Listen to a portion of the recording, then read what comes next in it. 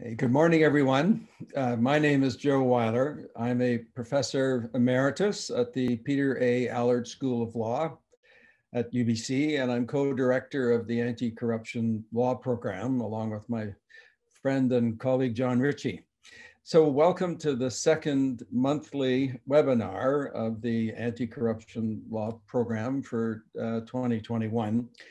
The program is a joint working partnership between the Center for Business Law at the Peter A. Allard School of Law, Transparency International Canada, of which I have the pleasure or privilege of being the vice chair, and the International Center for Criminal Law Reform, Aclp. So the program has been going for about 4 years now. We had a year off last year because of COVID. And this is the 24th seminar or conference that has been put on through the program. And it's these three organizations that I mentioned essentially took collective action to bring together the experts in the field of anti-corruption to basically teach each other. And teach each other about the best ways of fighting corruption. So I want to give special thanks today to Dr. Carol Liao, who's the director of the Center for Business Law, and Charles Lee, the associate director, for the kind of expert technical support in the hosting of this program. We've really stepped it up as a result of their support for this year. So it's my pleasure to introduce our moderator for today's session, and that is Dr. Daniela Chimizo dos Santos, who's checking in from Rio de Janeiro in Brazil, and she's a member of the Anti-Corruption Law Program Working Group. She's a longtime supporter and panelist and moderator of sessions over the past few years of the program.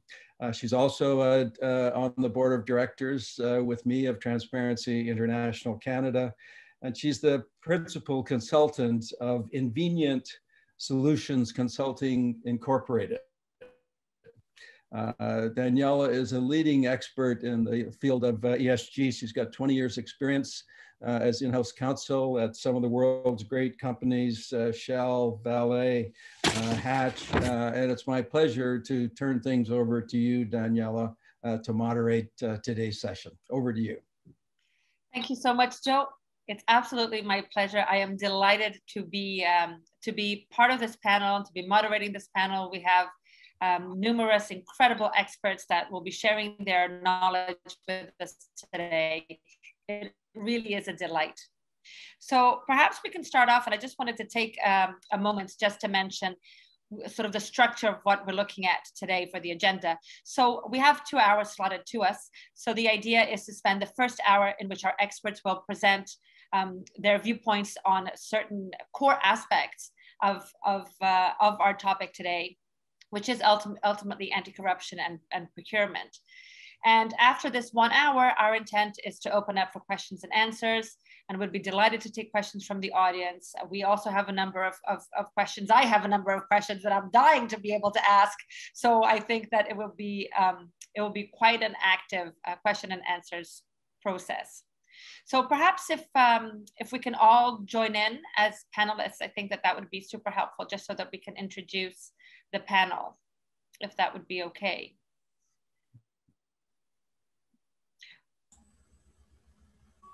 Because I think that's great. Thank you. So that we can all see each other. Just as I'm doing the introductions, I wanted to take a minute to introduce, but it would be a lie that it's not actually a minute. It could be quite a few minutes because we have such an incredible amount of experts.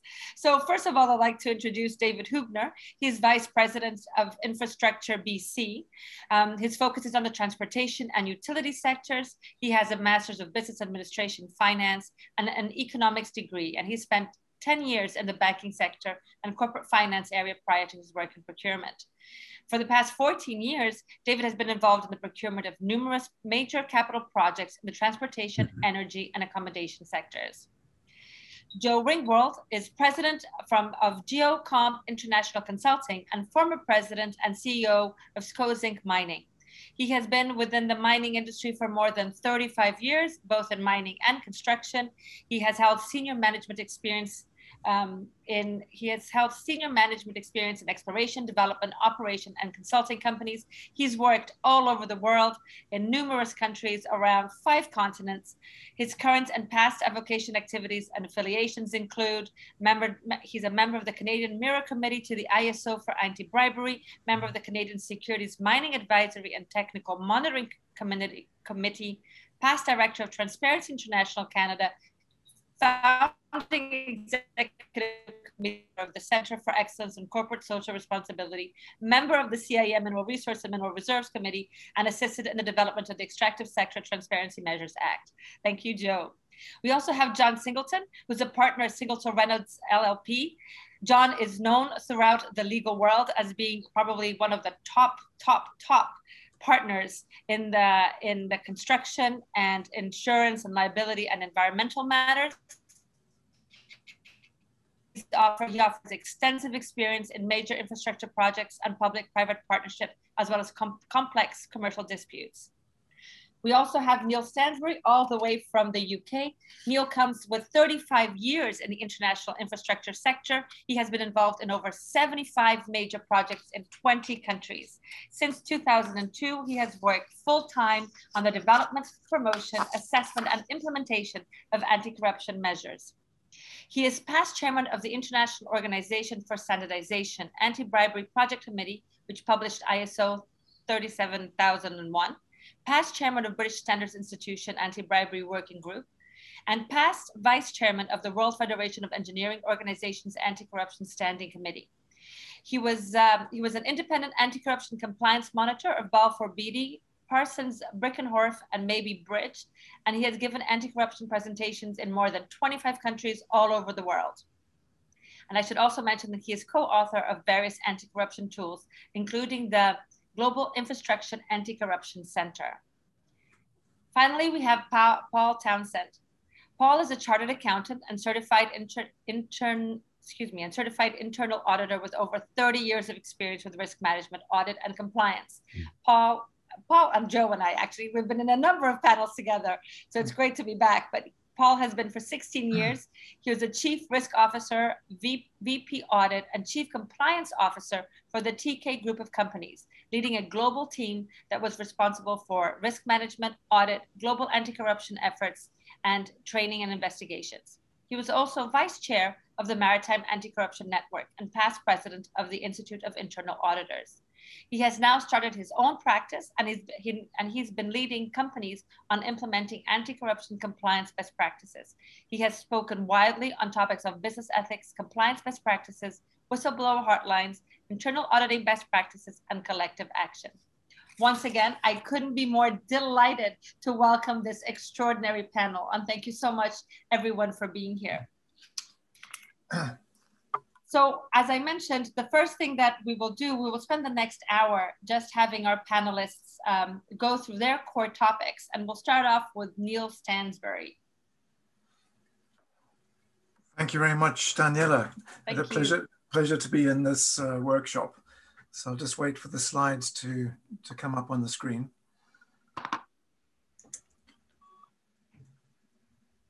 And next slide. And next slide, please. Thank you. So I'm going to give a very brief 10-minute overview of integrity in procurement, being 16 key principles. As it's only 10 minutes, it's going to be a flying overview with very much looking at the principle, because each principle could be an hour in itself. But just a bit of background, the Global Infrastructure Anti-Corruption Center, GIAC, our organization, is an international independent not-for-profit organization founded in 2008, and we work on promoting and implementing anti-corruption measures as an integral part of government, corporate, and project management. We believe that you cannot stop corruption just by turning off a switch. Stopping corruption is about management and control from a corporate perspective. And those management controls have to be implemented into an organization, into the government, into corporations holistically. We publish on our website at www.giaccentre.org free of charge, online information, advice, and resources to help people understand and fight corruption. And we were based in the UK, but we work internationally, and we've got alliances and affiliates worldwide. Next slide, please.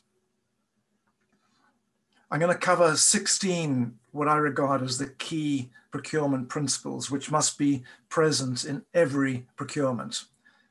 Next slide, please. Firstly, impartiality. Decisions as to design, specification, tender, invitation, evaluation of bids, selection of winning bid, all key decisions in a procurement process must be impartial. They must be on an arm's length objective basis without any undue favor being provided to any party.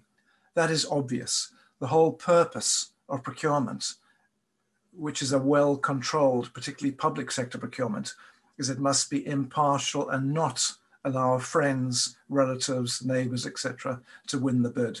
It must be impartial. Secondly, discretion must be minimized. The discretion in evaluation should, as far as possible, be minimized by using objective bid criteria. Obviously, price is one of the most objective, but most procurements don't rely only on price. They rely on quality, program, skills, experience, etc. Some of these are marginally objective and marginally subjective, but the more subjectivity you allow to creep into an evaluation, the more ability there is for someone corruptly to manipulate the evaluation in return for a bribe or other personal benefits. And it's very difficult to audit subjective decisions. So as far as possible, discretion should be minimized, and there should be objective bid criteria. Thirdly, clarity. All aspects of the procurement requirements, design, specification, and the contract should be complete, clear, well-defined, and unambiguous. Corruption thrives in ambiguity and uncertainty. The more people are unsure about the requirements, the more opportunity there is excuse me, for people to make decisions based on a corrupt reason rather than an objective and ethical reason. So everything must be as clear, complete, and unambiguous as possible in the procurement requirements. Fourthly, inevitably, the process should maximize competition. As far as reasonable, bids should be selected from as wide a range of appropriately qualified bidders as possible. You must maximize the competition.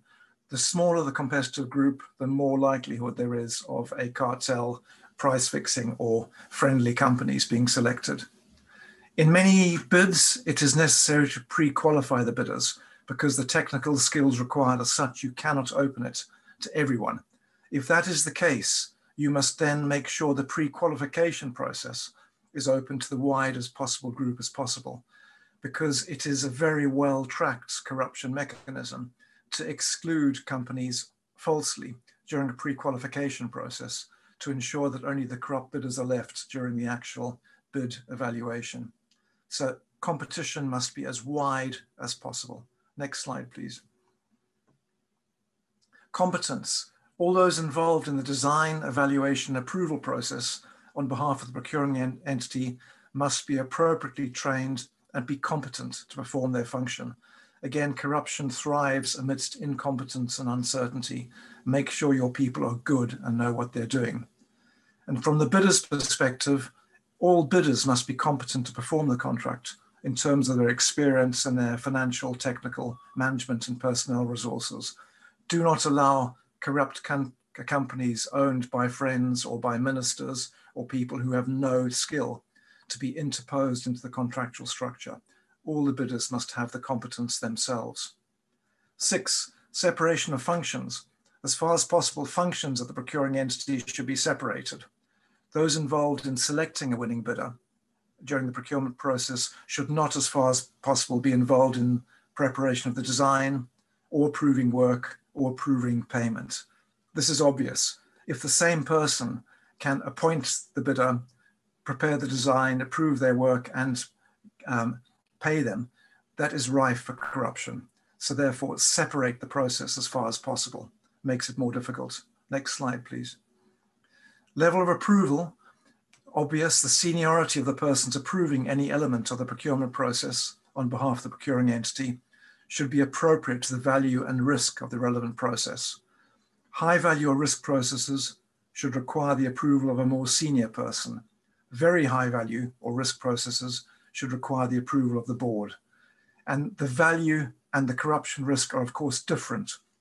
You can have high value and low risk, or low risk and or high risk and low value.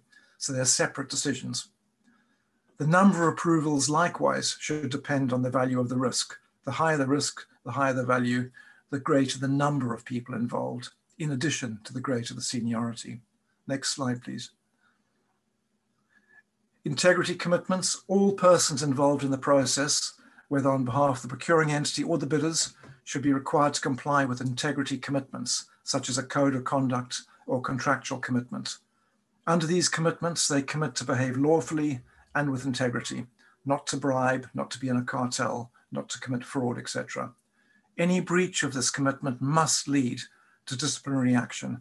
For example, bidders should be disqualified, should face criminal action.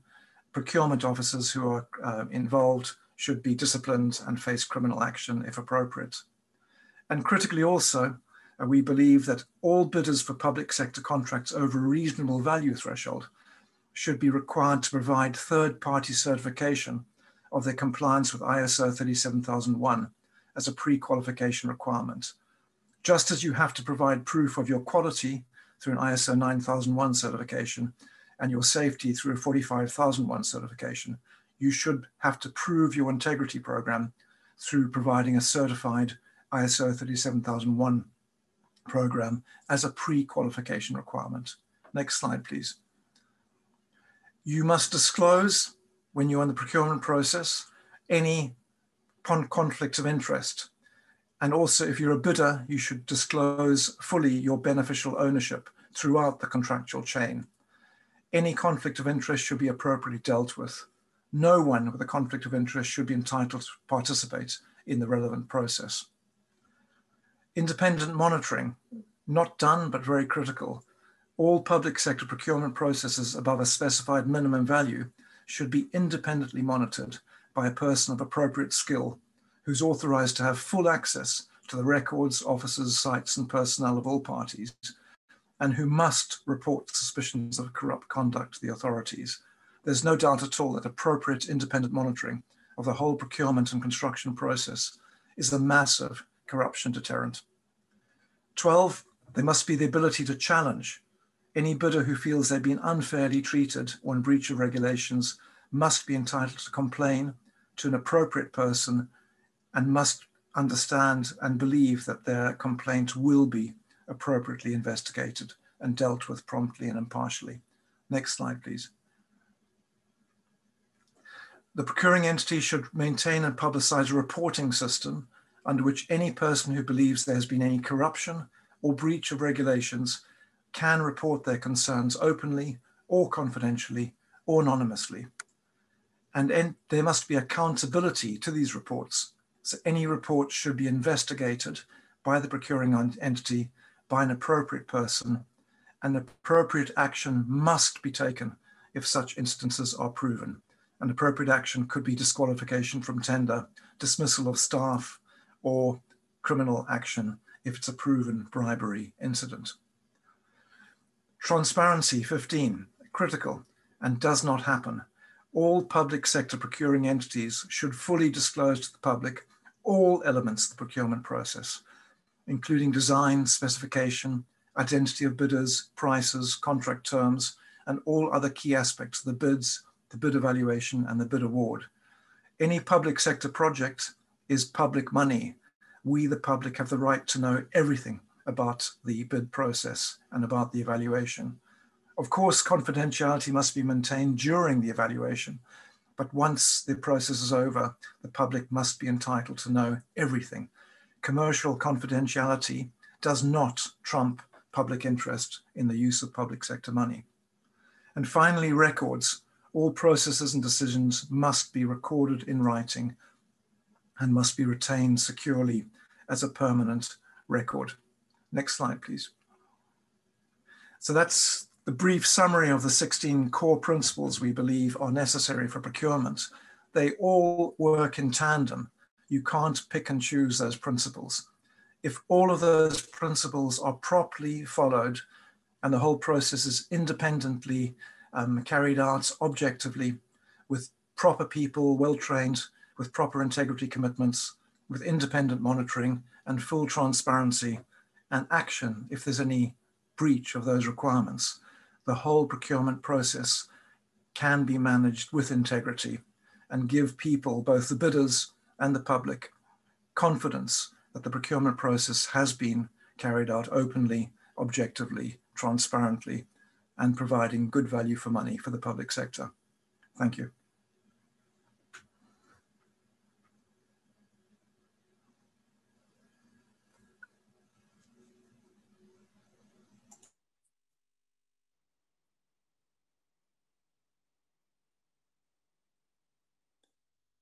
I guess I'm next. Is my video showing?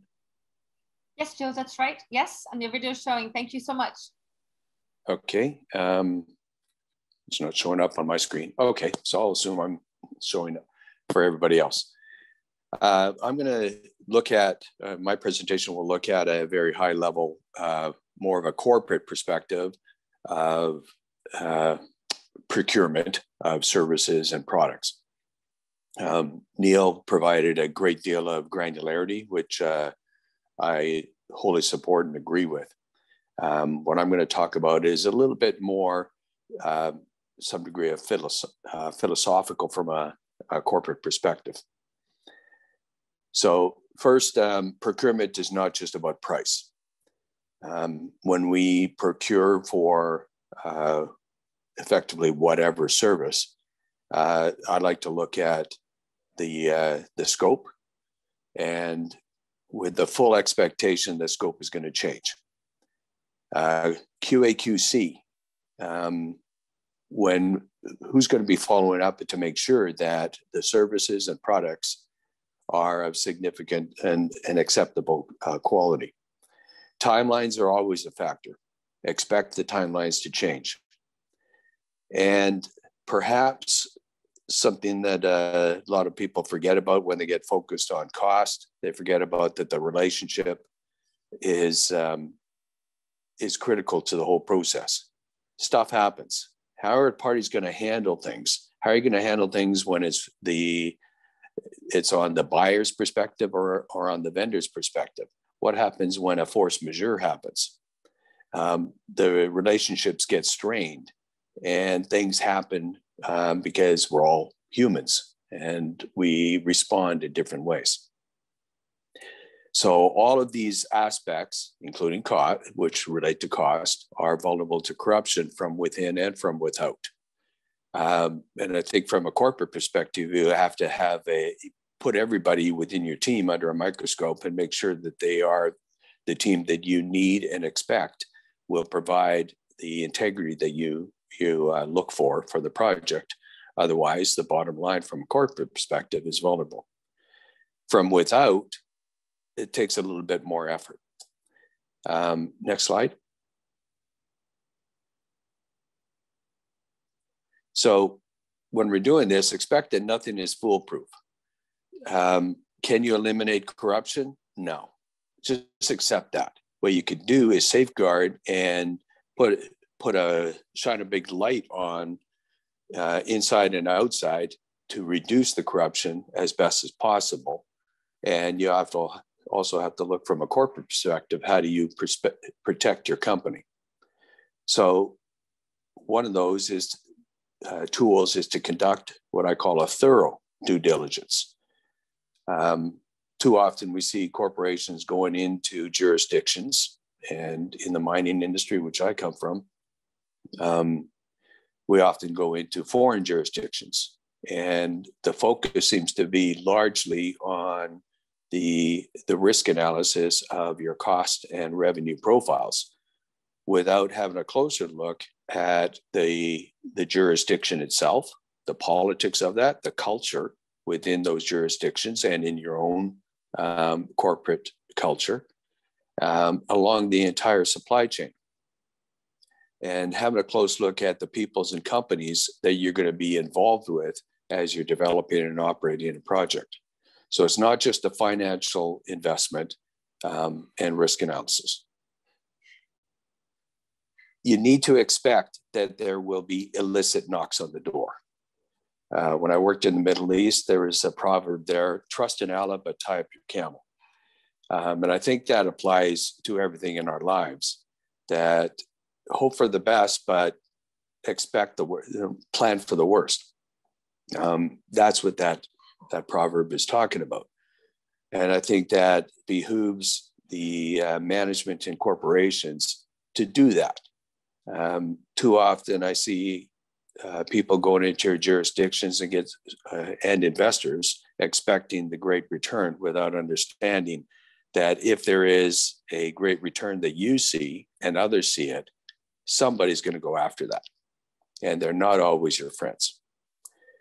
Absolutely agree with one aspect that Neil talked about is a remedy system.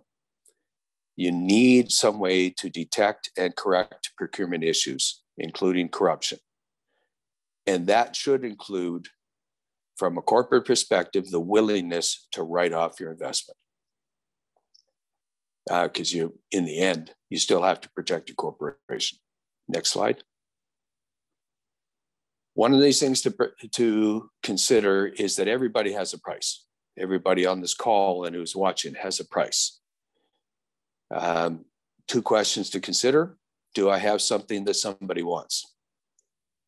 And you'd be surprised what you have that somebody wants. And then what's my price? And consider these as vulnerabilities with respect to procurement, that what you have may be inconsequential in your mind, but it could be important to somebody who's seeking it. Next slide. Hit it next again a couple of times to get the full slide here. There we go. So look at it from a corruption continuum perspective. A lot of people focus on and consider corruption as bribery, the middle part. But on a continuum perspective, it's everything that you see here. And the most vulnerable area is in the circle. The behaviors and aspects of how you get into the continuum, those are your vulnerabilities. Nepotism, partisanship, an obligation, somebody giving you a favor. You remember the lines of the perspective that we hear all for decades of, I do this favor for you, and one day I'm going to call and ask a favor from you. These things are the entrances into that continuum, and they start to build. So the gateways, I've shown a few here. The one that I think is really quite interesting is lighting a cigarette. A friend of mine was a prison guard for over 30 years. And I asked him, how is it that the inmates get drugs? Well, it's the guards that bring it to them. How does that start? It starts by the inmates getting the guard to light a cigarette, which they're not supposed to do. Eventually, the guards become the mules. So think of that in a vulnerability in a procurement process, in a corporate process. And one example of that, your maintenance custodial staff have access. All they got in today's world with cameras, they can take pictures within your offices and look how exposed you are. Next slide. So procurement vulnerabilities may include construction. They could be with your contracting outfit, construction management. Think of them as an agent.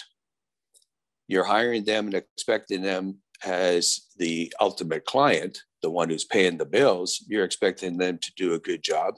How are you overseeing their activities as your agent and face of the company? Services, the vulnerabilities there with consultants, caterers, security, maintenance, that I mentioned, maintenance and custodial staff, the vulnerability there, they have access. Your communications, Do you have your firewalls and protections on communications and electronics? Equipment.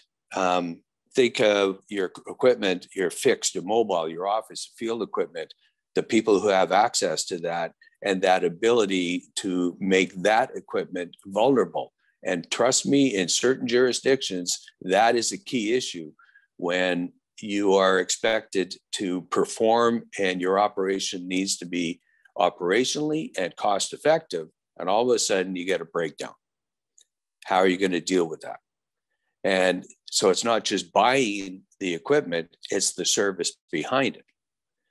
Your materials, when you're in certain jurisdictions and sometimes even in your domestic jurisdictions, what's your supply chain to get critical parts and consumables that you need on a daily, weekly, monthly basis? And that relates then to expediting your local, regional, and international, and your transit infrastructure, your ports, highways, airports. All of this is tied into your vulnerabilities. Next slide. So this is where the what I believe is your key path to solution and protection is appropriate corporate culture. This is critical to your entire procurement and investment integrity. It begins top down and finishes bottom up. It's not finished until it's working bottom up. And that includes the ability of subordinates to hold to account their superiors. Then you have a full working and functional team. Expected actions speak more than words. Putting out anti-corruption policy is just words. Making it effective within your corporation is critical. And that means enforce and reinforce that your policies and your culture as the company evolves. You do a new acquisition, you build a new mine, something changes, you got a new team, you add companies and corporations to that team, go through the process again. Understand that that culture that you're developing in that team is more important than the assets themselves. And last but not least, corporate governance versus project governance. At a corporate level, we see it all the time. You put out your corporate policies, you put them on your website. This is your code of conduct and so on. These are the words, and hopefully they represent the culture. That corporate governance is not necessarily the same as your project governance.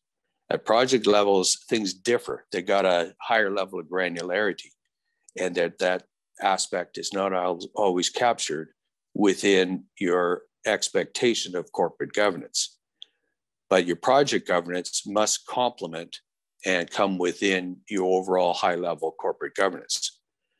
An example of that is you may have a CSR policy, but social license to operate is at the project level. CSR is largely perceived at the corporate level.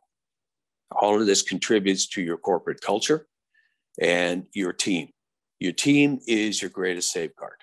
You can have as many enforcements and armed guards and police and consultants as much as you want, but if the team has got chinks in the armor, somebody's going to be looking for those chinks. Thanks.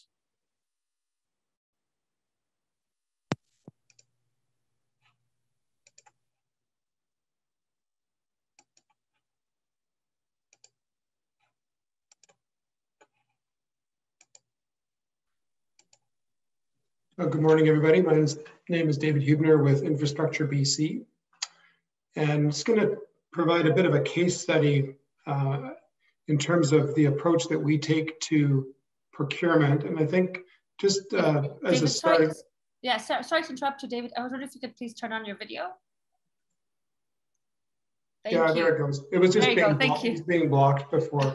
Oh, okay, there you go. I'm not sure what, but that's great. Morning, everybody.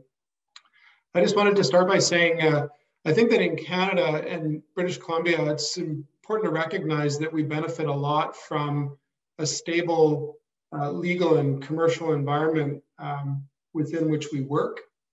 And so a big part of what we do is about not being complacent and having a process and a structure in place when we do procurements that really is about vigilance and consistency in the process.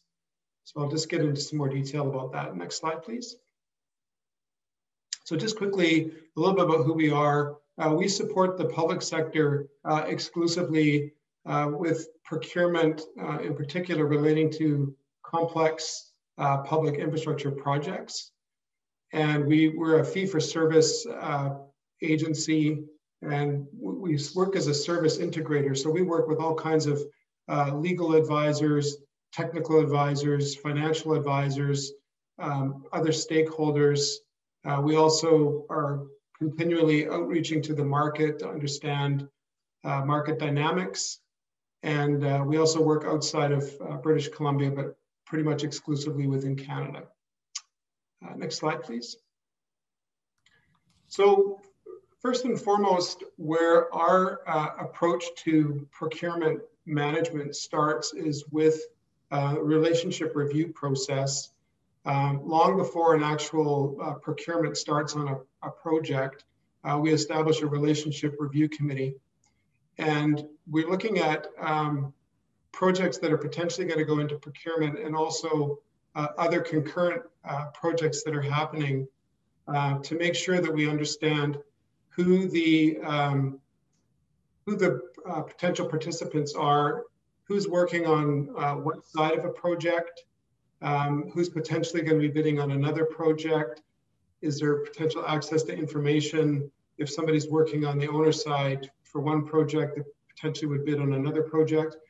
And increasingly, it's critical to understand those relationships at the individual level in terms of who's doing what, where, what information do they have access to? Is that information going to become public? And increasingly, there's more amalgamation amongst firms. So, where you would have had 2 or 3 firms before working in different roles, if there's acquisitions or amalgamation, that whole relationship can change. And so it's important to kind of be in front of that as well. We also have a disclosure process during evaluation that I'll talk about in a minute. Next slide, please. So we focus on the guiding principles, I think, building on what's been mentioned already. It's easy to gloss over these in the procurement process, but it's something that we do make sure to communicate and endeavor to instill in everybody that's involved in the processes that we're responsible for around transparency, fairness, confidentiality, consensus, and a definitive record. And really transparency, like was said earlier, in a nutshell, it's about being clear about what it is the procurement is asking for, how it's being evaluated, and then making sure that you do what you say you're going to do, and people can see that you're doing that, and that there's measures to verify and validate that you're actually doing what you said you were going to do. Fairness is a key component of having an external fairness reviewer or fairness advisor overseeing the work, having complete access to every aspect of the evaluation process, emails, correspondence, interviews, evaluations, and that the people that are bidding also have access to the fairness advisor reviewer if they have concerns about the process.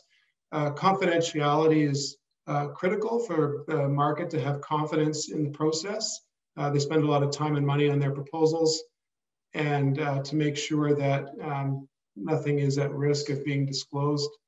The consensus decision is really around everybody being able to sign off at the end of the day on the process, and that there's not one individual or there's not personalities that are driving a result, that everybody plays their role and is comfortable in the outcome and can stand behind it. And then the definitive record at the end is there's one report that will ultimately capture all of the aspects of the procurement. And I think critically as well, that the final procurement documents and contract that gets executed and the price are made available publicly on our website.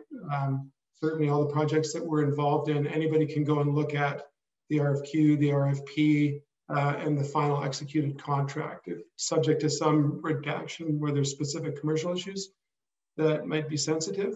But otherwise, in terms of the overall process, it's there. Next slide, please. Just at a high level, on all of our projects, we impose a fairly rigorous structure that's discipline-based.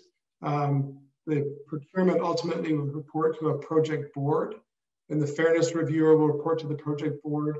We have a separate arm's length due diligence committee that does a more detailed dive into the technical aspects of the evaluation and the logic and consistency of application of evaluation results. We have an evaluation committee that's arm's length from the actual technical team that would have been responsible for developing the specifications and play a role in evaluating proposals relative to those specifications. And ultimately, the evaluation committee is responsible for the outcome of the evaluation, and they tend to be representatives from our organization and from the owner. We have the relationship review committee that I mentioned, and a conflict of interest adjudicator that's, again, an arm's length opportunity for final and binding decisions on relationship review matters if they arise, that it's not up to any particular individual within the procurement. And then we have designated legal counsel as well supporting the process. So there's critical individual disciplines, pieces that fit together in a structured way to ensure that there's checks and balances around what's already a fairly structured process.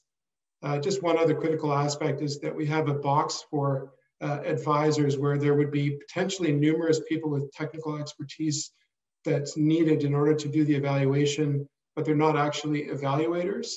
And so it's an opportunity to ring fence the information that a person has exposure to in order to get the expertise without exposing other parts of submissions. And again, they're not actually involved in the final evaluation. Next slide, please.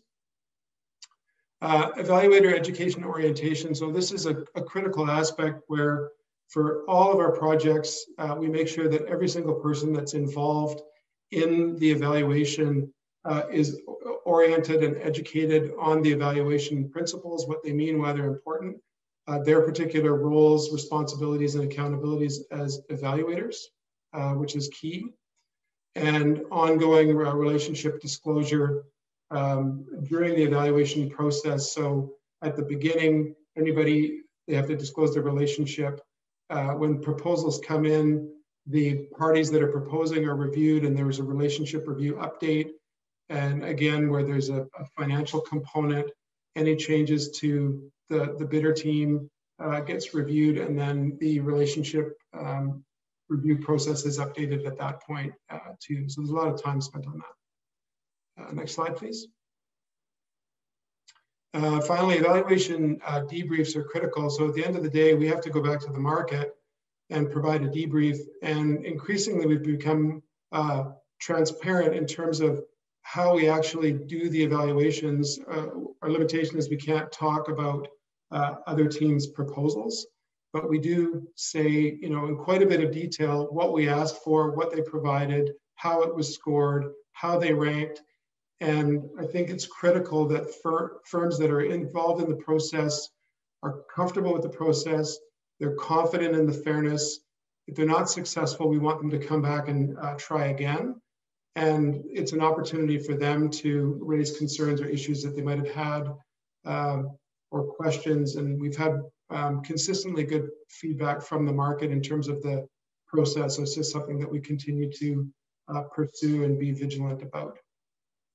And I think that was the last slide. Yeah, thank you very much.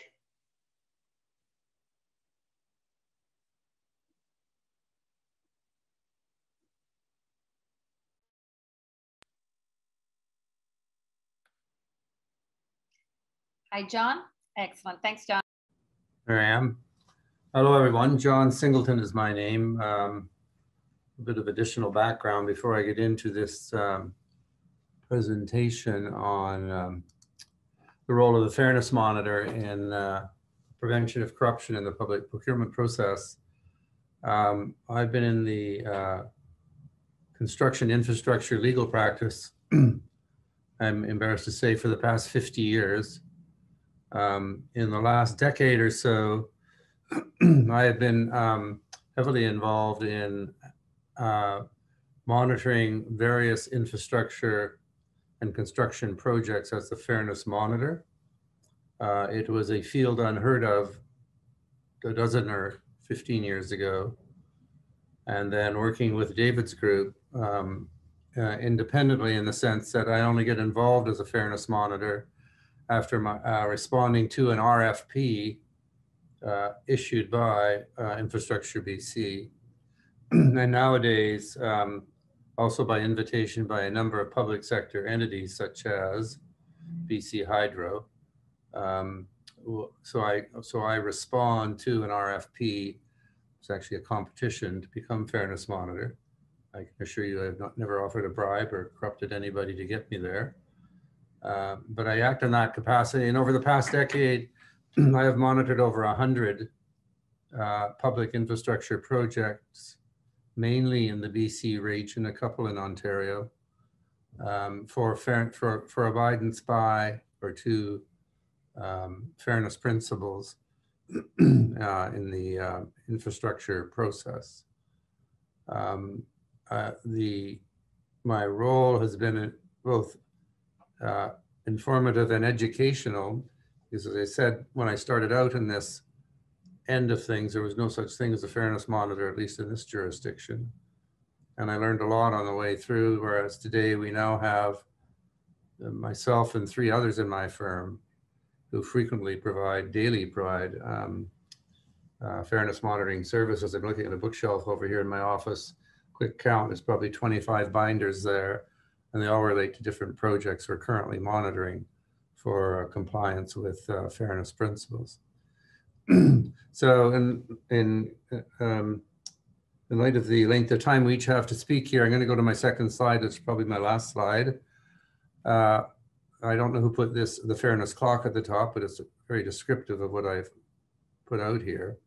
It's actually 12 boxes representing what, generally speaking, we do in the fairness monitoring role in an effort to weed out, mediate sometimes, identify practices that are going in the wrong direction and would not pass a fairness test. For instance, in the early days, one of the events I recall that was clearly a transgression of fairness principles was that the lead procurement officer for the project, and it was a $420 million project, was in partnership with the CEO of one of the proponents on another project offshore of Vancouver. And I learned this early on in the process, and I said to him or her, you are in a terrible conflict of interest here, and you must withdraw. And it took over 3 or 4 weeks. This is early on in the identification of fairness principles. It took 3 or 4 weeks to actually convince this person, and those both above and below this person, that her continuing to act as procurement lead was not appropriate. And so she withdrew and was replaced by someone who did not have that conflict of interest. So I look at a number of things on the way through. Once chosen as Fairness Monitor, I am truly independent. I do get approached by both the sponsoring entity, whether it's highways, BC Hydro, school boards, a lot of health districts, a lot of hospitals being built in our jurisdiction at the present time.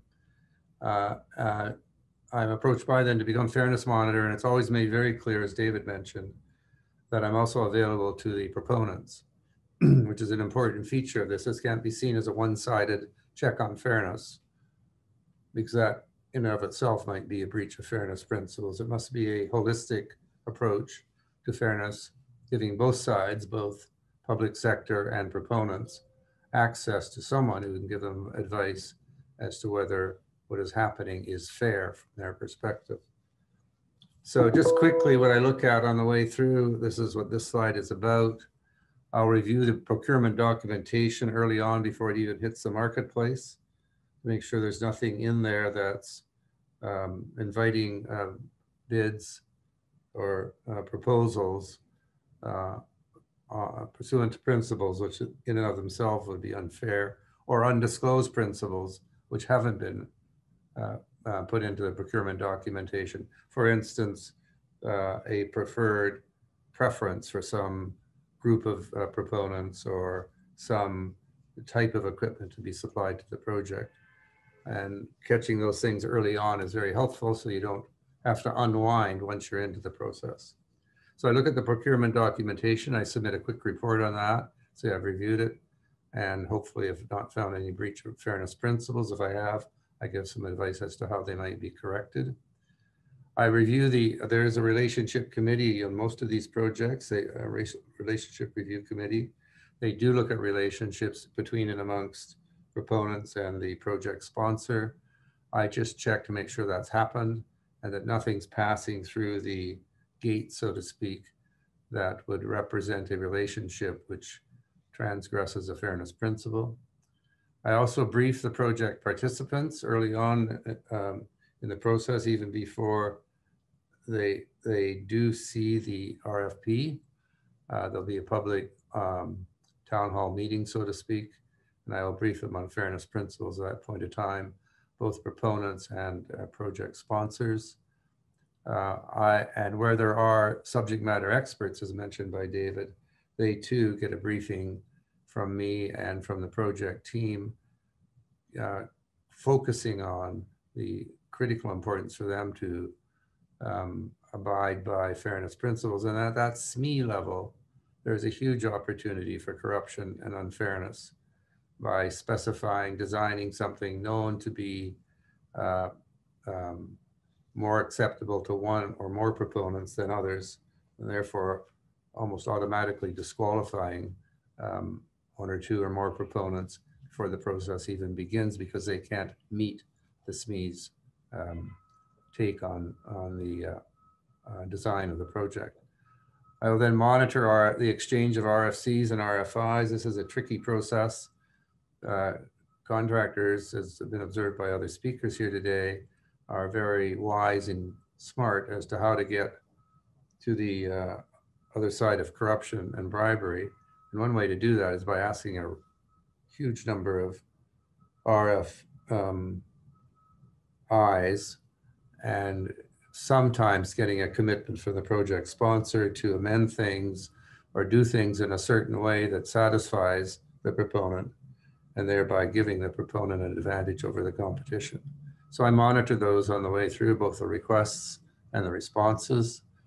I monitor correspondence between the contact person of the project. This is an important feature of the way Infrastructure BC runs its projects. There's always one person and one person only on each side through whom all correspondence and communication is to be made. I will monitor that as fairness monitor as it goes through, again, the garden gate, hopefully without a breach of any fairness principles.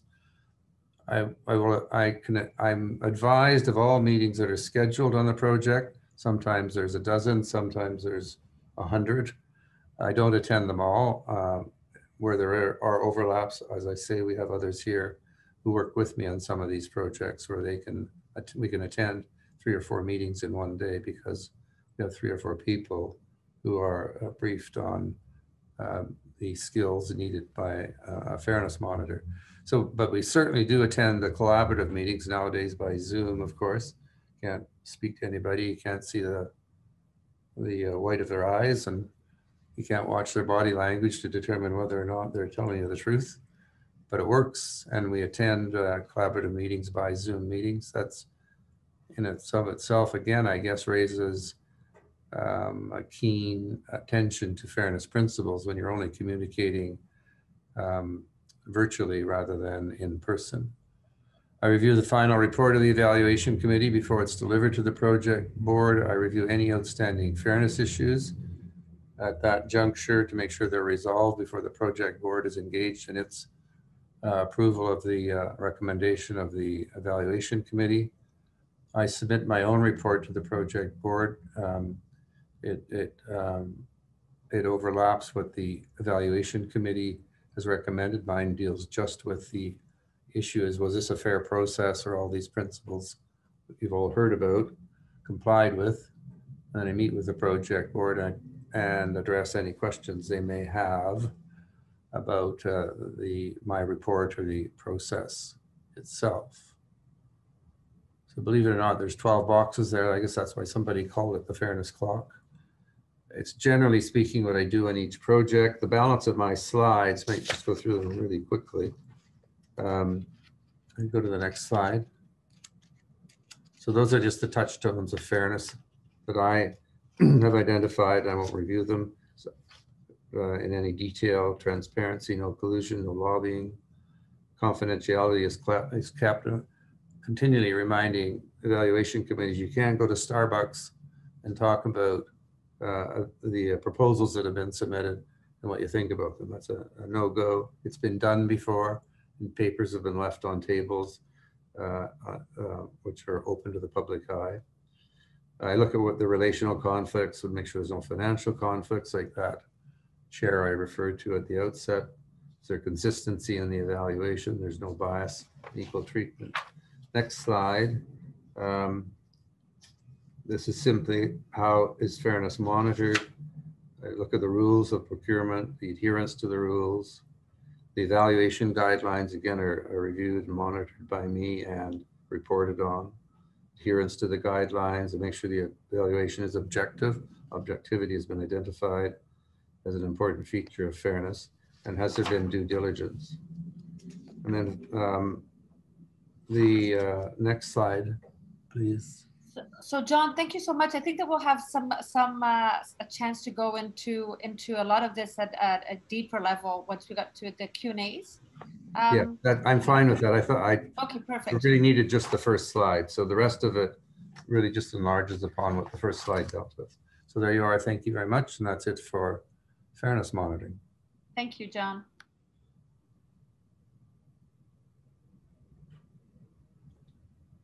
All right, well, we're on to me, and you know, my experience is primarily within the private sector, but I do have some government experience as well, and my comments are based on about 30 years of risk assessing and building in mitigating controls into procurement systems, training in anti-corruption, and investigating and dealing with abuses. So I hope this will be quite practical and useful for you.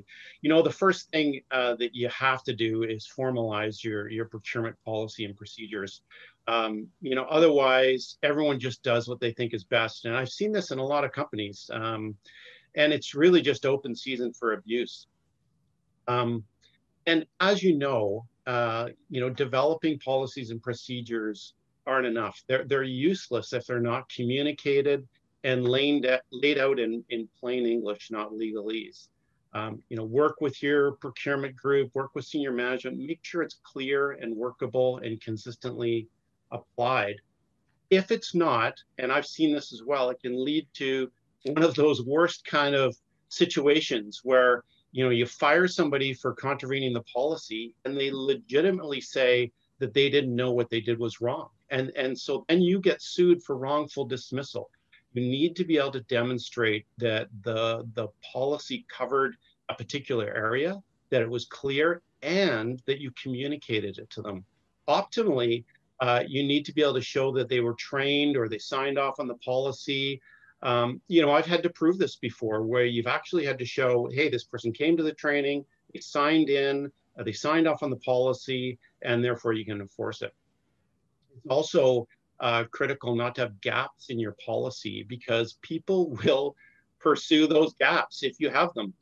Common examples that I've seen: people using procurement cards, people using an emergency purchases type of arrangement, or people splitting up purchases so they can get underneath limits. So you know, all these things. Look at the ways that, you know, people can use gaps to get around your policies. And finally, you need to enforce the policy. And I've seen this too, where people have great policy, or companies have great policies, but people aren't following them because they know nothing's going to happen if they don't. So you need to enforce the policy, and if you don't, you're going to have consistent abuse. So you need to follow up and ensure that people are disciplined if they're not following. Next slide, please.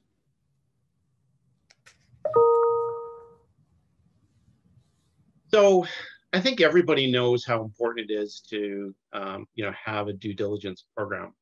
But you really need to know who you're doing business with in your supply chain. You know, have they been involved in bid rigging or corruption or money laundering or insider trading? All these things are important to know, because you need to know who you're doing business with. Do they have ties to the government, or do they have, you know, ties to even the mafia? You know, if you don't know these things, you could be sitting on a ticking time. So make sure you risk assess your counterparties and then do the work on them. The risk assessment process is really important. Clearly, a vendor, for example, that, you know, supplying you with pens in Canada is not a high risk counterparty. But, you know, if you have an agent, for example, in West Africa that's registered in the British Virgin Islands and has ties to the Russian mafia, there's a super high risk organization that you need to do a ton of due diligence on to make sure that you can actually do business with them. So for each of your risk assessment levels, make sure that you have predetermined procedures so that people can't get around them. You know, hey, if it's risk assessed at this, and it's a very objective process, what do you need to do? You know, litigation scans, sanction list reviews, interviews, and of course, filling out a detailed questionnaire that the vendor company needs to fill out. You know, all companies expect this now, so it's not a big deal to ask for it. And then, you know, don't just get this questionnaire back and then file it away. I've seen that happen too. You need to do follow-up procedures. You know, if they're filling out the questionnaire and, for example, they say, hey, you know, we don't have a code of conduct and we don't do any training in code of conduct in our company, well, you got to follow up on that. You know, they may have to adopt yours or whatever it is. And I guess the final thing I'd say with this is that, you know, you need to do ongoing procedures for those high-risk companies. Don't just, you know, get them embedded into your vendor list and then we're all good. You know, if they're high risk, you need to do ongoing scans, and you need to embed this into your M&A process as well. Don't just assume that the company you're acquiring did proper due diligence on all of their supply chain as well. That can be just an awful thing to inherit, and I've seen that happen several times as well. Next slide, please. The gifts and entertainment policy is quite important. You know, so many times gifts and entertainment is the method of bribery, and so you need to nail this one down.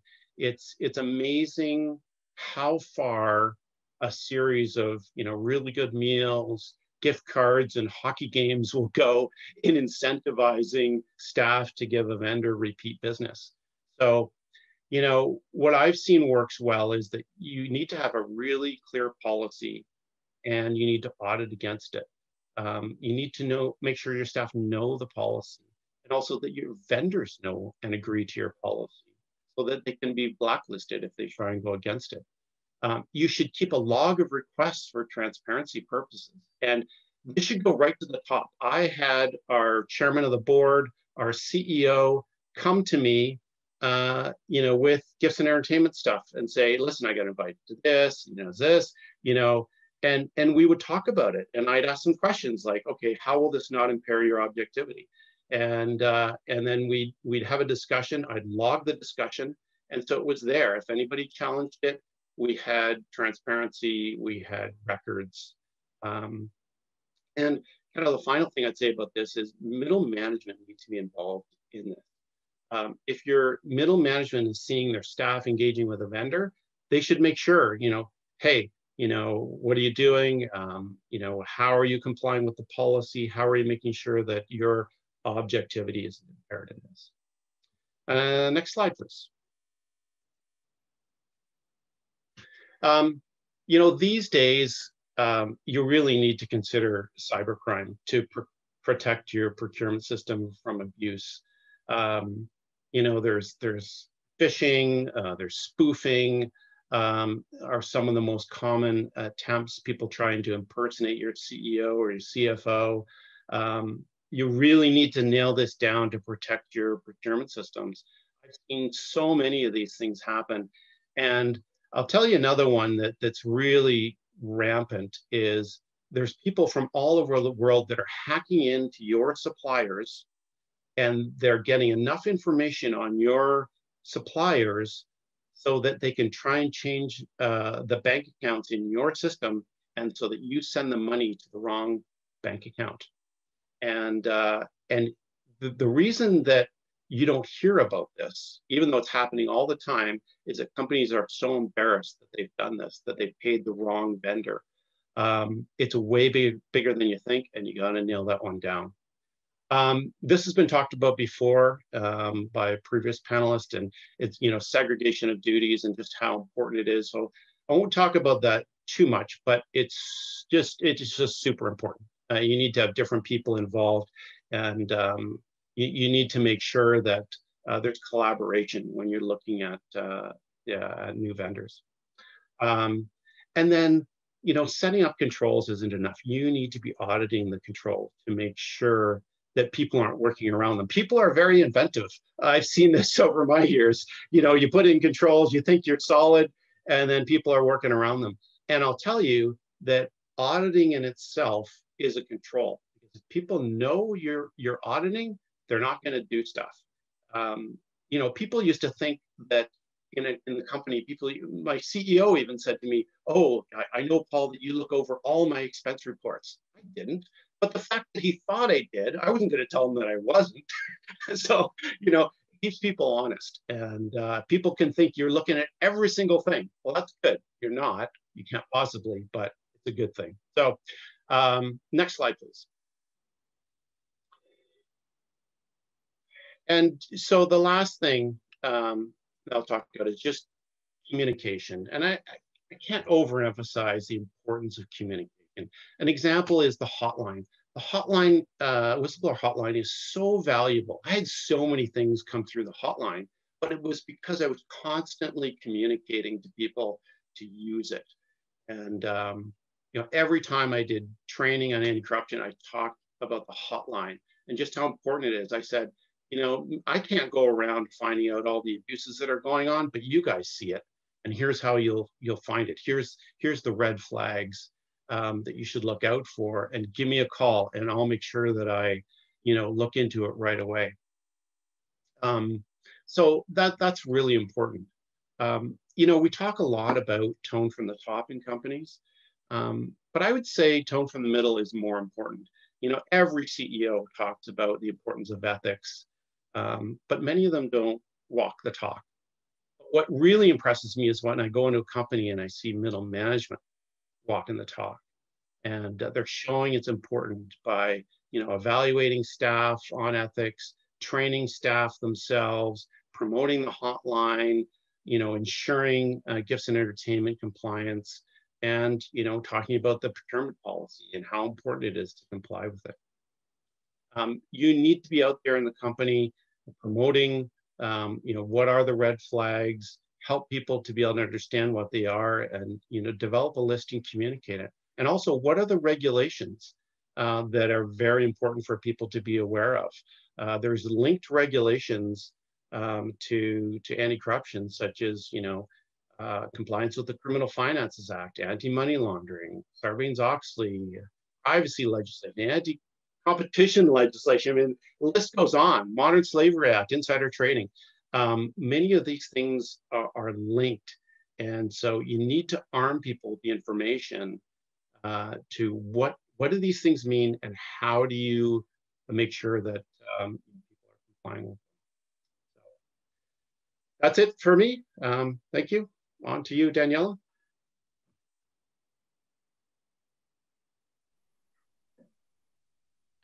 Thank you so much. I'm just waiting for a little bit so we can all appear. Thank you so much for the great presentation. They were absolutely fantastic. And I look forward now to a period of questions and answers. And I encourage all participants to please type up your questions on the Q's and A's. And I will try my mostest to make sure that we go through them. So I look forward to receiving your questions as soon as you can. But while we wait for questions to come in, I do have a few questions of my own. So I'd actually like to perhaps go back to Neil, and we talk about anti-corruption, especially within the procurement process, and I think that it's interesting for when we talk about real cases and real events. And I was wondering whether you could tell us any case where you personally witnessed a major example of corrupt abuse of public sector procurement regulations. Yeah, sure. I mean, I think the sad answer to this is in many, many, many occasions. Procurement abuse is so widespread. We work in many countries, and it's widespread in the developed countries and the developing countries. And what we've found from our experience is that most countries worldwide have first-class procurement laws and regulations.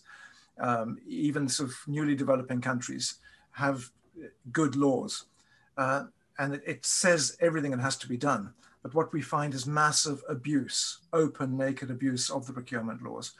But it also happens in developing countries. In the UK, unfortunately, we've just seen extraordinary abuse of procurement regulations because of the COVID situation. And they declared an emergency in Parliament a year ago.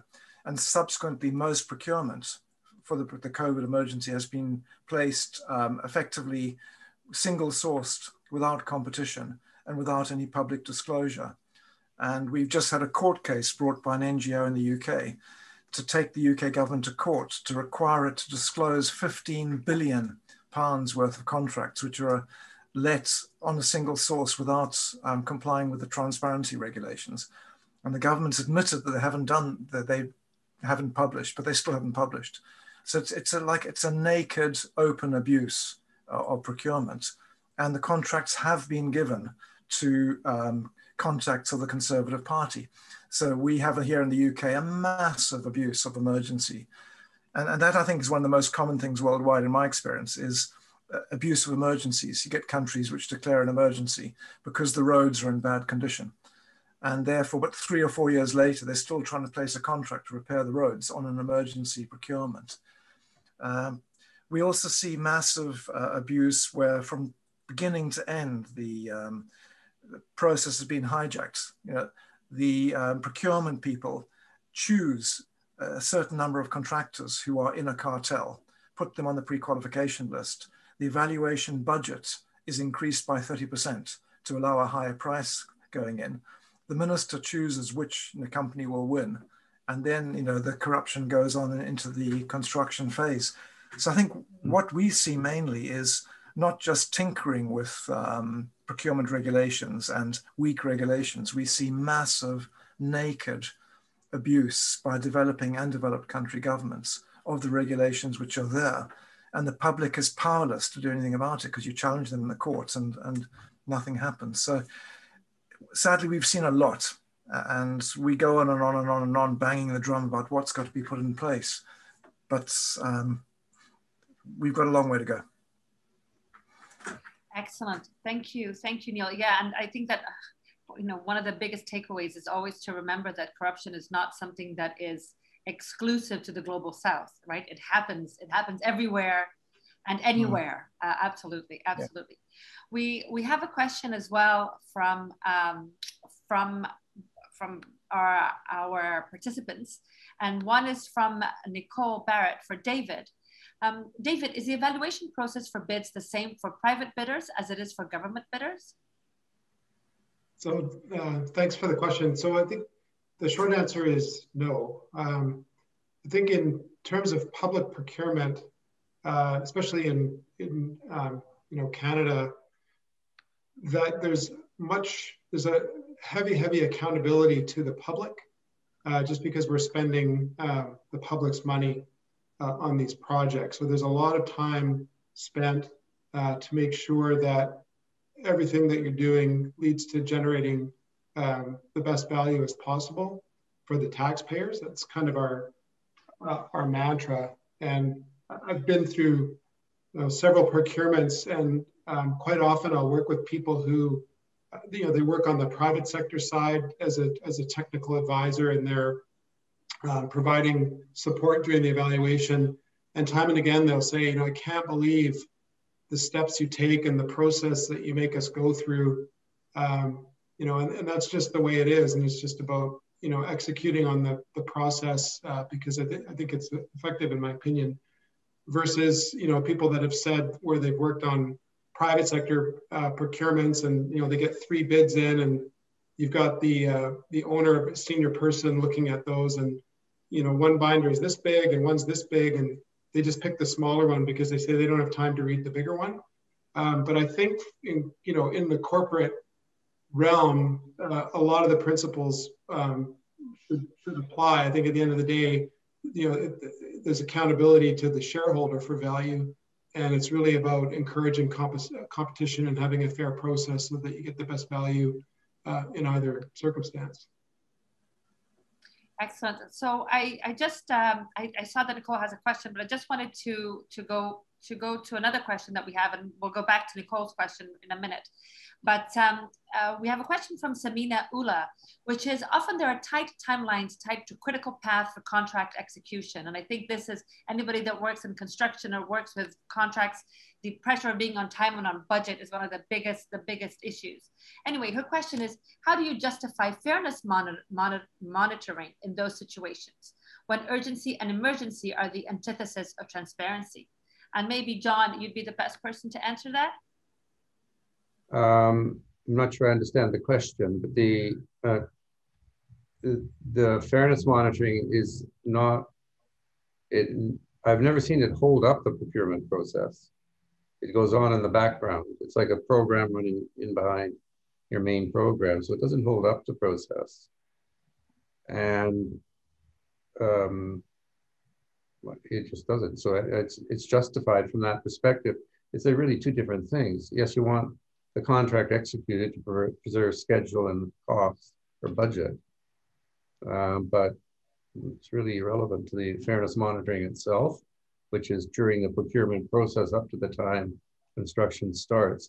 If there's a major issue, then I think both parties would agree it should be held up until it's been resolved. And it just should be. Like, there's we're now finding in British Columbia, it's a very tight market. It's very, from the point of view of capacity and participants, we're getting projects worth over $1 billion with 2 bidders.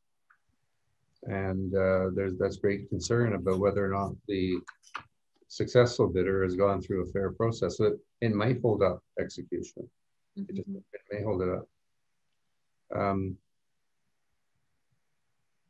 And going back to David's comment on, or the question to David on the difference between public and private sector procurements. Yes, private procurements are less prone to adopt the scrutiny that's given to public projects, but there's a keen awareness of private projects being required to abide by fairness principles.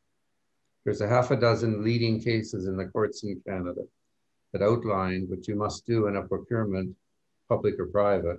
A case called Ron Engineering, another case called MBA or NBA. There's another case that deals with undisclosed preferences called Chinook aggregates. Another case that deals with the ability of a project sponsor to take a, quotes, nuanced view of the situation and reject the low bidder because of experience with them in other projects that were unpleasant. So the private sector is still bound by those legal requirements in those cases.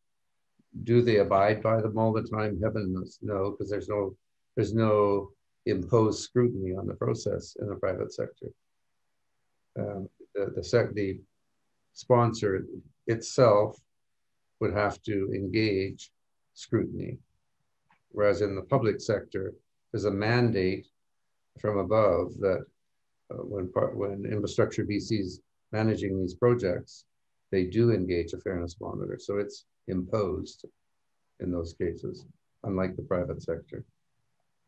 Thank you, John. Thank you for that explanation. We have a question from Susan. Neil and the Global Infrastructure Anti-Corruption Center have been working to improve procurement practices for a long time now. He says that a lot of progress still needs to happen, but if you could name some improvements, what would they be? I think one of the biggest improvements would be corporate compliance rather than government compliance. I think we've seen corporations who 20 years ago would routinely bribe as a matter of course worldwide and treat it as being part of the necessary part of business, and who wouldn't talk about it or discuss it with anyone because it was so secret. 20 years later, we see open collaboration between corporations in professional and business associations and ethical programs. And we see a lot of very, very good quality compliance in the private sector, although albeit a huge amount of corrupt practice still taking place. But we've seen a division effectively, I think, between ethical companies and the unethical. We have a two-tier corporate world at the moment. But I think the biggest breakthrough, I would say, on that sign has been the development and publication of ISO 37001, which is the first ever international standard certifiable of a corporate program for corporations, and which was agreed to by a working group, with effectively 59 countries involved in it. So we've moved from a stage where corruption was tolerated and accepted to where 59 countries can get together and produce minimum standards for corporations, which can be certified to. So I think we've seen massive progress, but nothing really, we haven't got to the ultimate outcome yet, which is an honest public sector, which is controlling the procurement. If your people running the procurement in some governments are corrupt, if your ministers are corrupt, there's nothing you can do about it. And that's where we have failed totally in the last 20 years, is to get integrity into public life worldwide. So what you've just mentioned, I think, is a perfect segue to the next question. We have a question from Deepo, which asks, in Africa, the main reason why corruption thrives is simply because institutions are not independent, like in the developed world. What measures have been put in place by governments of developed countries like Canada and organizations like Transparency International to assist institutions across Africa to really fight corruption?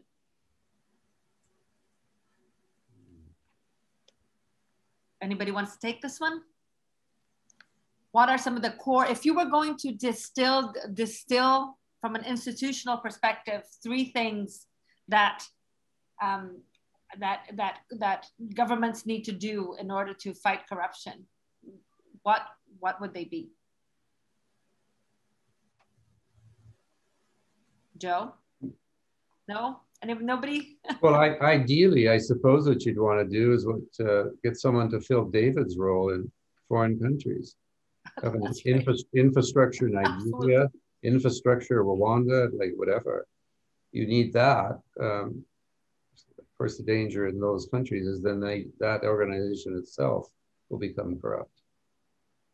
Like when 5 soldiers show up with AK-47s at your desk and ask you to perform in a certain way, you're going to perform in a certain way, regardless of what the government policy is. It is very tough to avoid, I'm hearing the examples, I've heard them before. It's very tough to adopt any sort of democratic process in these countries to enforce fairness. Like, it's just not going to happen. Daniela, maybe I could respond with the experience of the Maritime Anti-Corruption Network, because it had some big successes in Africa, specifically Nigeria, because it was the worst situation in the ports for all the shipping companies. And so the Maritime Anti-Corruption Network is a group of all the shipping companies, and got together and worked through collective action with the government in Nigeria and basically said, listen, you know, we've got, you know, this essentially a cartel of shipping companies that it's going to be disastrous for your country if you can't get goods shipped in and out of your ports. And we're having such a time with corruption. Can you help us? And the government was extremely willing at that point to help out and worked with the MACN over a period of years to root out corruption. And so, not perfect, but it worked really well. They did training in country. They set up a whistleblower hotline and a whole bunch of other things that really helped to move the needle. So that's just one example of how things can be done. But yeah, aside from that, I'm not sure that, you know, a government can do something like that, but certainly a group like MACN did have some. No, absolutely, absolutely. Thanks for that. So I just wanted, I think, anyways, just to finish off that point, yeah, I think it's an incredibly difficult question, and I think we're ultimately the anti-corruption game is a bit of a whack-a-mole game. No matter how many times you whack it, it just keeps coming up, and you got to keep finding new ways of figuring out how best to deal with it. Now we have a follow-up question for David from Nicole. And the question is, to what extent do public procurement evaluations consider whether bidders will observe Canadian law and policies beyond direct financial benefits to taxpayers? For example, the Canadian Charter of Rights and Freedoms. Whoa.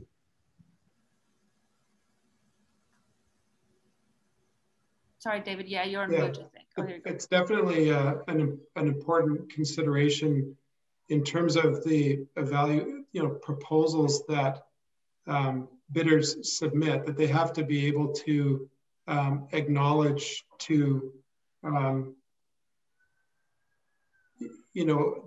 they aren't, there's certain specific criteria that they have to be able to acknowledge that they aren't on the wrong side of Canadian law, and also internationally. So in cross-referencing with the federal government's lists with respect to international relations with specific countries of origin, and then also with respect to senior representatives of an organization that's bidding in terms of convictions or incarceration. That's all part of the evaluation process, is looking at that background and understanding exactly which firms are bidding, and looking at their background. So just beyond their their technical knowledge and their financial capacity, and those are issues that have come up.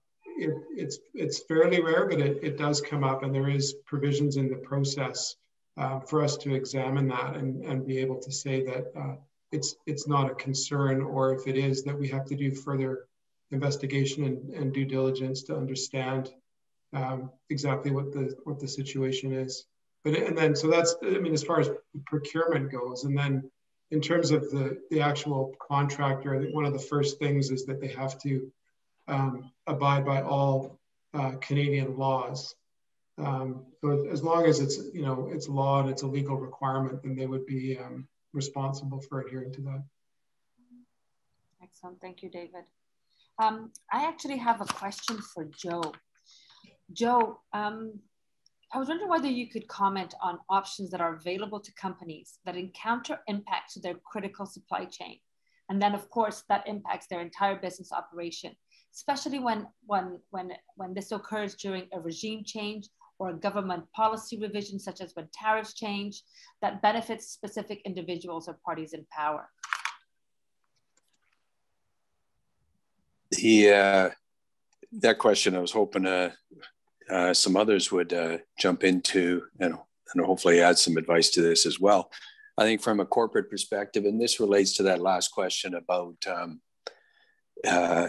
relating to Africa.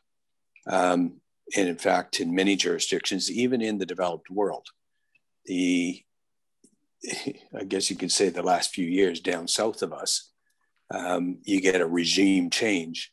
And rules, policies, everything else changes as well. So it's not just in the developing world, it's also in the developed world. That has impact on business. And there's a term that I'd like to come back to frequently in this sort of case. It's a Latin term called lex mercatoria, translates to merchant law. And the first aspect of this in history goes back to Roman times. And then it emerged again in about 1000 AD, that in particular in Europe, the governments that be in regimes and controls, and I see this now happening again, is deferring to the economic powers and finding ways for industry and business to guide the path. There's vulnerabilities to that in terms of if they're not so ethical. If you allow business to just go for their own benefit, stuff happens. If you encourage business, and I think we're starting to see that in the past decade in particular, businesses are starting to realize the power and importance of integrity and loyalty to their markets. When that happens and that's encouraged, then the businesses, and whether it be SMEs or large corporations, as we saw, a couple of years ago, the CEOs in the US of over 200 Fortune 500 companies came out with a common platform of operating with integrity. When you encourage that, that becomes the momentum in all jurisdictions. Then if you can empower that level of integrity,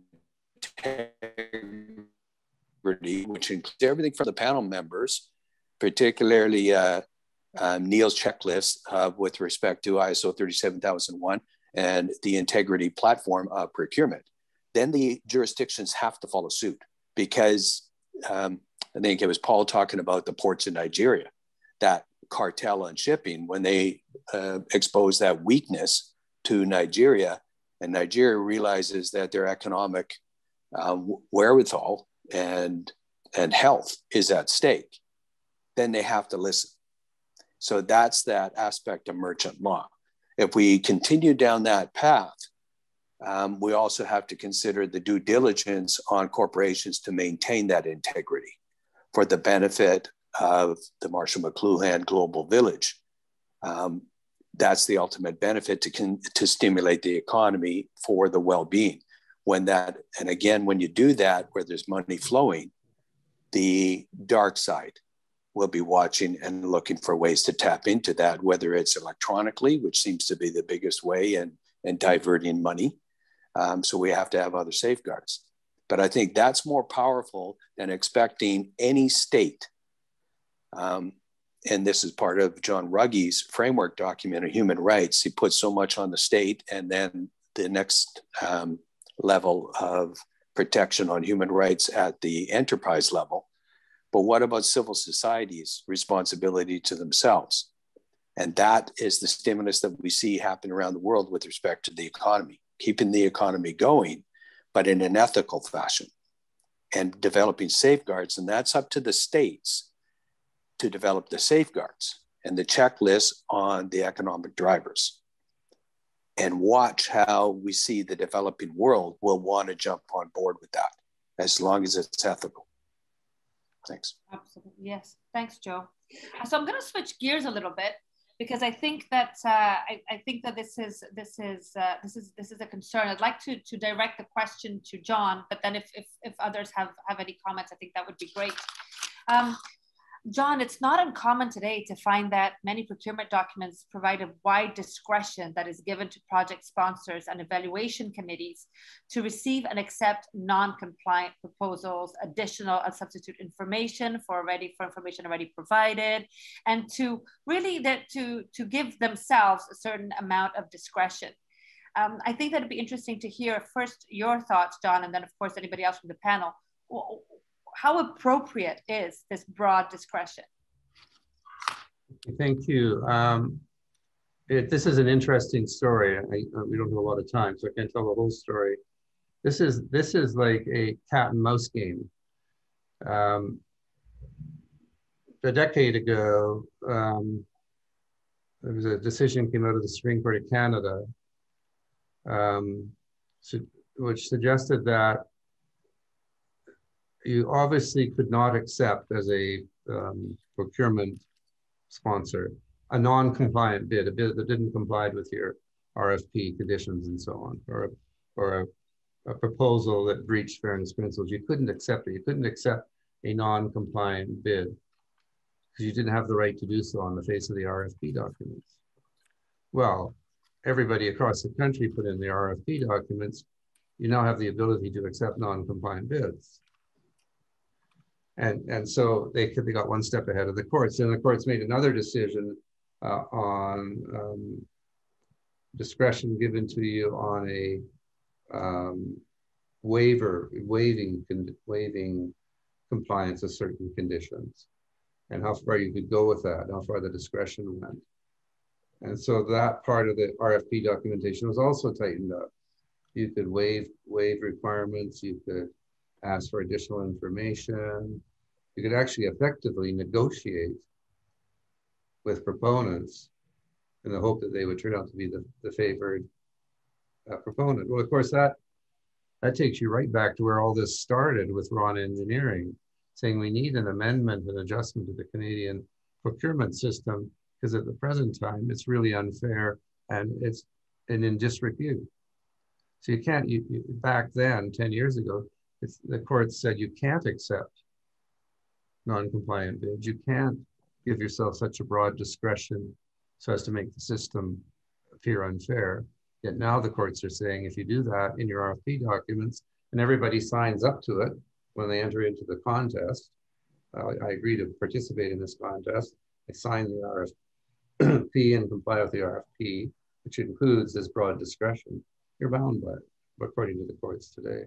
So I wonder, and I wouldn't mind some comments on this from other people, are we coming full circle, wanting to guard against corruption and bribery and the like, and now not allowing bribery and corruption, obviously, but now with this broad discretion, permitting the procurement authority itself going way outside what we understood was a fair process, getting bids to be amended and then accepting them.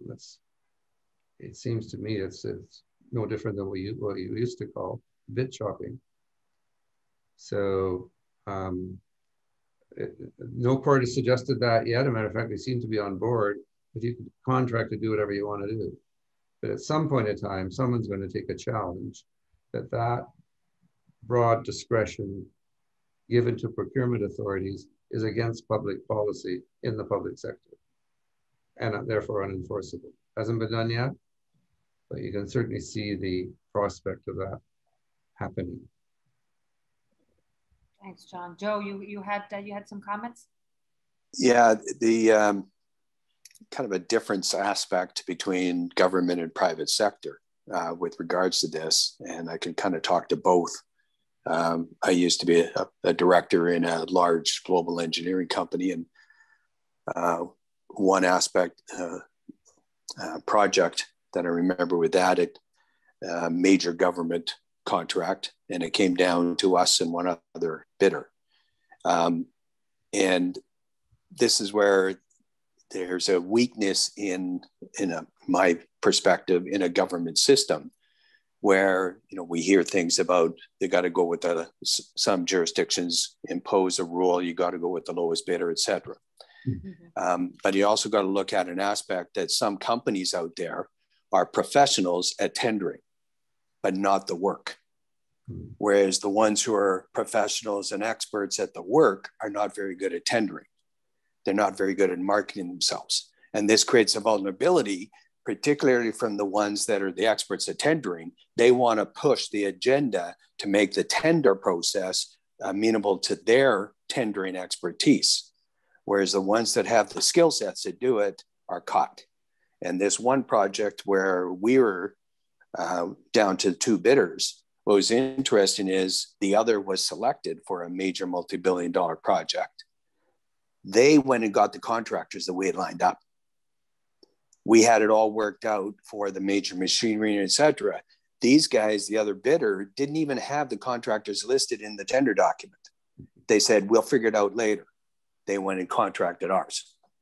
So you got to be careful about the vulnerabilities in that process. From a private sector, particularly in my practice, I have 4 criteria when I'm putting out tenders, and flexibility wasn't always an aspect of that. But I want to know more about who's presenting the bids as opposed to how polished their bids are. Because when I'm entering into a contract, particularly on long-term supply for a mining operation that can go over a decade, it's not the initial cost that's important. It's that 10-year relationship. And that operating cost is worth far more than the capital cost. And that relationship is critical to that and how they're going to operate in certain jurisdictions. So we have to be careful how we develop this tender process. Yeah. Any more comments? I saw some nodding all across. Well, I guess I would just comment on the broad discretion, and I think it's a very interesting topic. But it's really about, with broad discretion comes broad responsibility.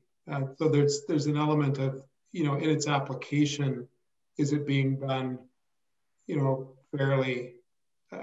It's a little bit different than, particularly like a corruption issue. I think what John's saying is right, is that if the process allows for broad discretion and the people participating, they sign up for that, and that's basically the deal. But I think it's incumbent on whoever's running the procurement to be very careful with those types of things. I think some people refer to them as nuclear options in procurement, to be handled very delicately, because at the end of the day, the long-term success of any program or government or implementing of a capital plan is the confidence of the market to continue to bid on your projects. And so it's just something that has to be handled very carefully. Hey, David, I might pick up on that.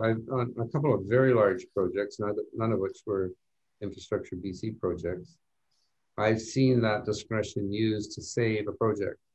If you've got 2 bidders, neither of them really make the mark, but one's a bit closer to the mark than the other. So you take them aside and negotiate with them to save your project. So there is value to the discretion given. Don't get me wrong, it's a very valuable clause from the point of view of both the bidders and the procuring authority. These big projects, it used to be that the price was $2.5 million of cost just to bid on the project. Now it's $5 to $10 million for $1 billion project. So to get people, to encourage them to participate in that kind of process, they have to have faith that that discretion clause will be exercised judiciously, and not in an unfair, untransparent backroom manner.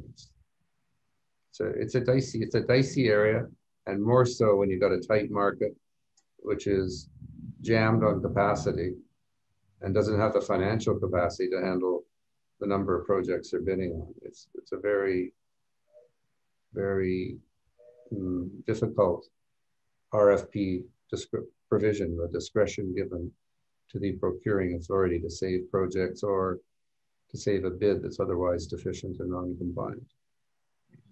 It's always struck me as, wow, that's a pretty heavy load on the evaluators to switch on the discretion button and try and fix up a bid which otherwise would be non-compliant. So you got to tread very carefully. So I watched, in my job, I watched that. I've not seen one fail because of the discretion clause, but I've seen it come very close to the mark. You should another step forward and you would have crossed the boundary. So. Thanks, John.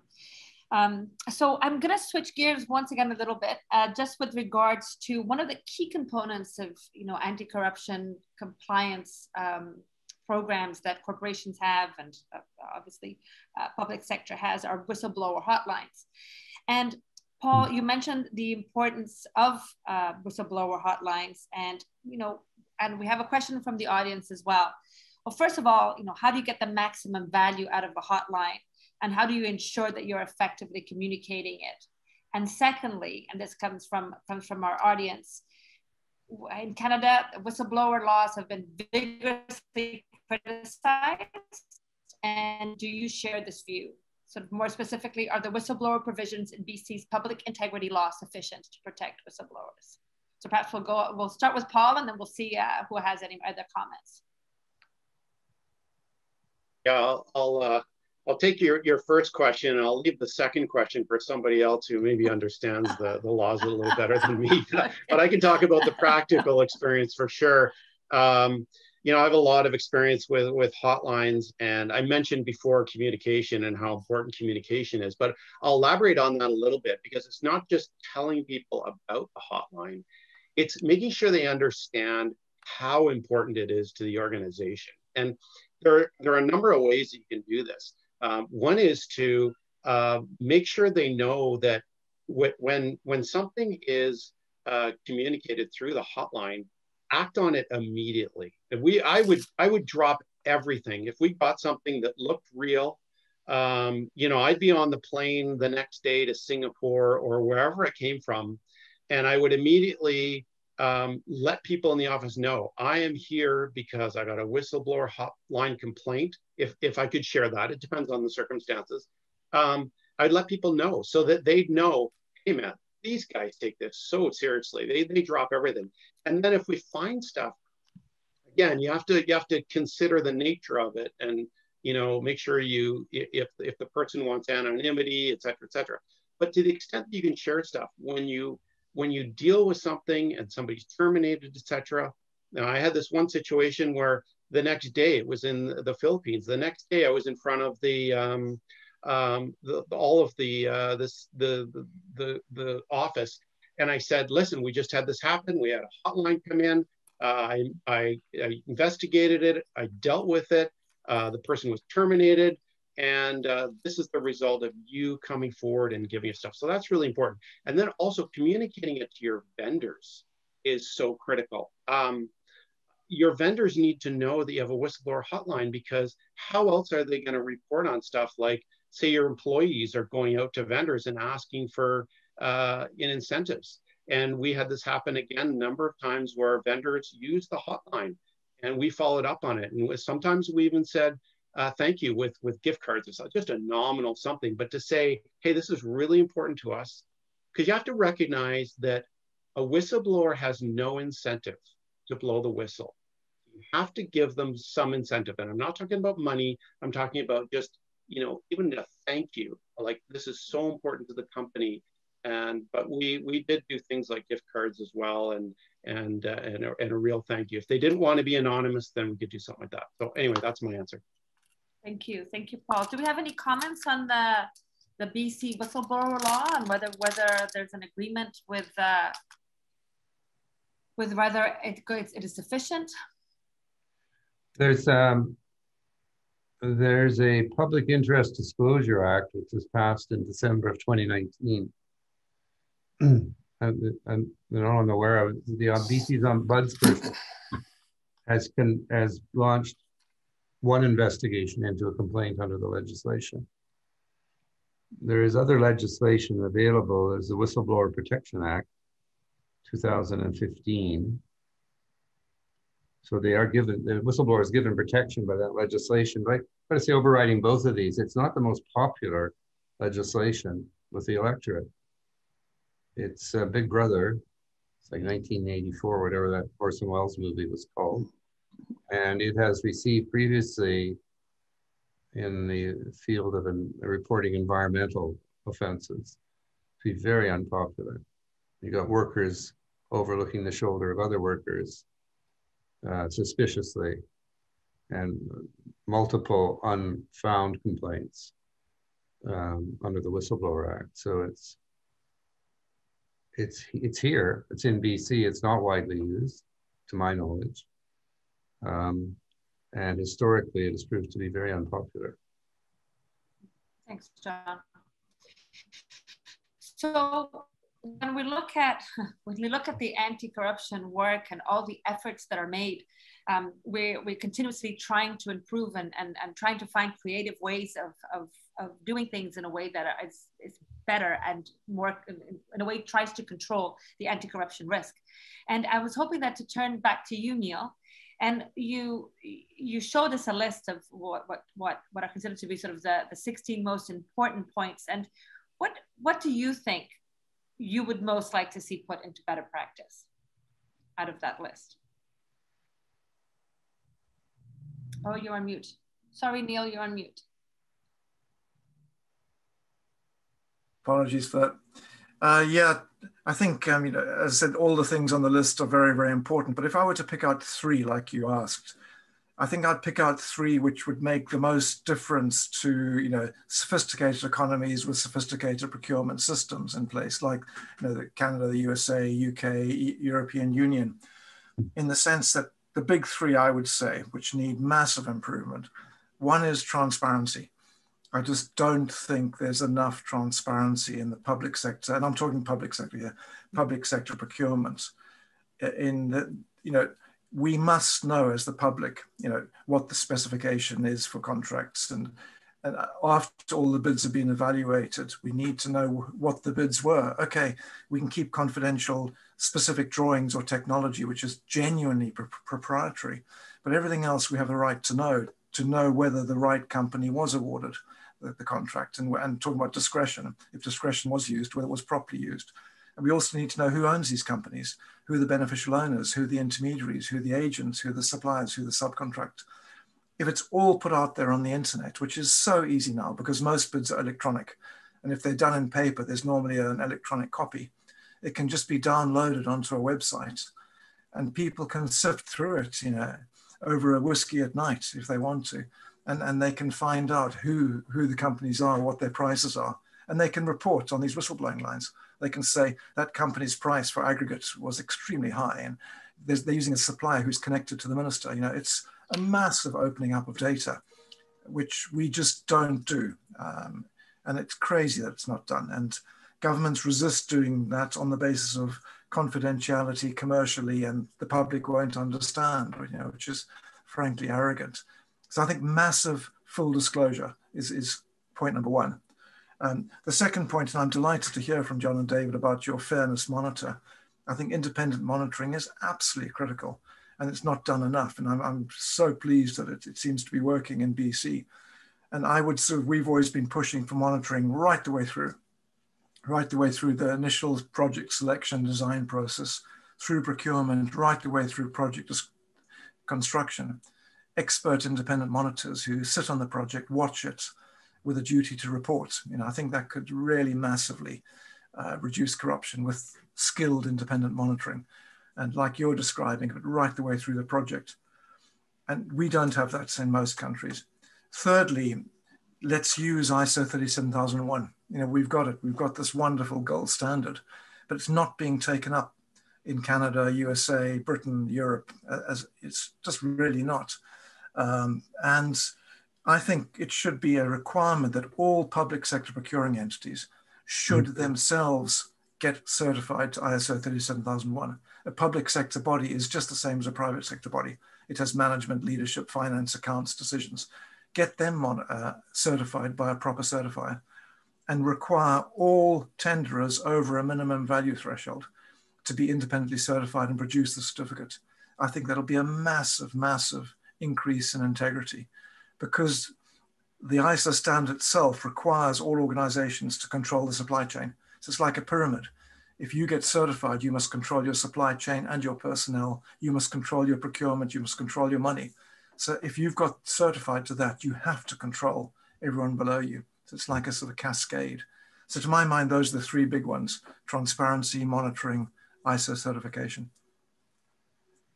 Joe, thanks, Neil.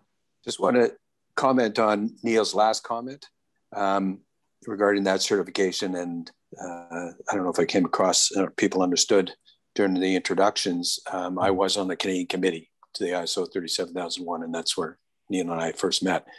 I absolutely agree with that. And that certification, that kind of standard, while some jurisdictions were adopting ISO 37001 into their state laws, building that certification into a system supports the merchant law, lex mercatoria. And that draws attention to that degree of integrity and certification process throughout the network. But I also wanted to make a comment earlier on the whistleblower aspect and modification of laws. I'm going to say this as I was a whistleblower, 2003, and it was a very difficult time in my life and career. And since then, and that was before we had any substantial laws in Canada. In my view, as we saw in US politics over the last few years and other circumstances, being a whistleblower, you don't take lightly, whether there are laws to protect you or not. There is a voice inside that speaks louder than you can imagine that you have to do something. And I think that any whistleblower that's going to come out in today's world where whistleblowers are attacked personally, they have to have a reason, and then listening to that voice that has to have a high degree of integrity and truth and seeking the truth. As such, what I would hope, and I've said this before in other venues, I would like to see a modification of the law to perhaps modify the slander liability rules and laws specific to whistleblowers. You don't have to do it in general, but specific to this, to ease that personal attacks. And if somebody is going to personally attack a whistleblower, the burden of proof is eased and favors the whistleblower side, just so that we can actually listen to the arguments as opposed to the personal attacks. That may eventually open the doors to the secret whistleblower and get to better transparency so we can get to the issues as opposed to the personalities. Thanks. Thanks, Joe. Thank you so much for sharing that story with us and for your opinion. Thank you. We really appreciate it. We're almost running out of time, so we just have a few more questions. I think maybe one or two. I did have a question just for David. And David, if you could give us some examples of relationships in the procurement that you've seen there that could cause a problem. Yeah. So interestingly, I guess there was one instance on a project where, unbeknownst to somebody that was on the evaluation, I think it was their brother-in-law showed up on a bidding team. So, and I won't say anything on the family that doesn't, get together enough to know that's potential, but so that's just an example where, immediately that becomes apparent and the disclosures are shared quite broadly, that everybody is looking at them, especially with the relationship review committee, that comes up. So that's more of a reactive example. And other examples have been on, very, very large projects where, somebody that's the technical lead for the project and who would be, fairly critical and instrumental to the overall evaluation, declaring that, somebody on one of the other teams was the best man at their wedding and is the godfather to their children, and disclosing that kind of a relationship. And then they need to step aside from the process. And they're basically saying that, objectively that there's a potential for a conflict, but they're tacitly acknowledging that, they don't even know if they would have a bias if it came down to it, if it's somebody that they know. But it's just that kind of example.